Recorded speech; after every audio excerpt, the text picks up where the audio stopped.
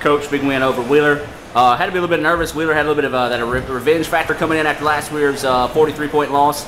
You guys come out, took care of business. Yeah, I think the guys came out, transition helped us out a whole lot. We didn't defend as good as I wanted us to. We gave up a lot of penetration baskets, but this time of year we'll take the wins any way we can get them.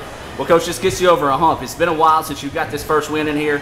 Was able to get there. Now you're going to wait the winner of Ingomar at Coldwater. Talk about some of the things you're looking for in this next game.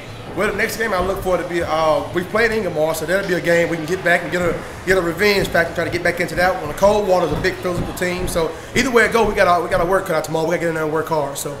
All right, Coach, let's talk about Charlie's first half. He come out, you gave him a spirited speech the other day after a sluggish practice. Charlie came out looking good there for a minute, sort of tailed off there at the end, but he really got things started for you. Yeah, Charlie could have had a better game. My guards weren't looking at the floor. They didn't find Charlie quick enough. A lot of times Charlie was wide open, he was over-dribbling the basketball. He could have had more than that, and I think tonight he was really motivated to go. I had a good talk with him yesterday about this time of year being on P's and Q's, and I called him last night, and he told me, Coach, I got you. So Charlie's a good kid. He works real hard. When he's on, he's feeling good. He's a great player.